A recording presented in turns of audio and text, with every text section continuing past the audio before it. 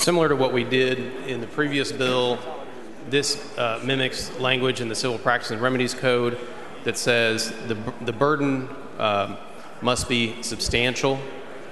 That's how it is under RFRA currently. So the agency, we're just making sure that this language mimics that so that we are mirroring things in other statutes. The first one was acceptable. Apparently this one is not. So I'm not sure why we are going outside of what is current law in terms of this. If we are simply putting it here to state and restate and reaffirm these rights of people, then this language should be acceptable because it mimics what is currently in state law. I'd ask you to, I don't know if they're going to move to table this or not. Okay, I'll ask you to vote for the amendment then. This is current agency, under current law, agencies have to show a substantial burden. I'd ask you to vote for it. Will the gentleman yield for a question or two? Mr. Moody, do you yield? Yes. He does. So, just so that everybody knows, what does your amendment do? Which words does it replace?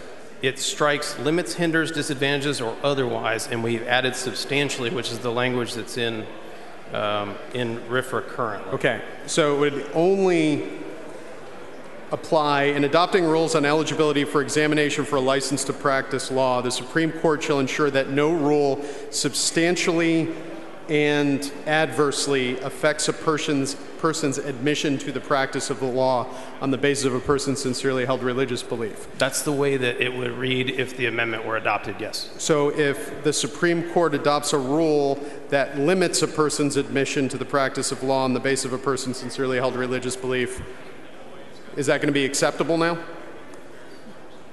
No, I probably think there's probably more important laws that govern that.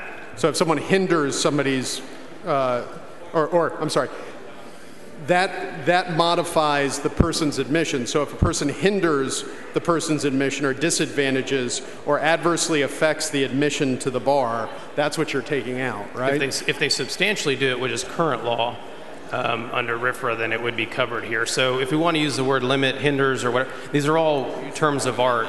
So these are all terms of art, and so rather than place new constructs in a sunset bill like this, I think it's best to conform it what we have in current law, which is substantial. Members of the House, please come to order. Which is substantially. So. I just think it's best to be as broad as possible for something like this. But thank you, I appreciate it. Yep, thank you.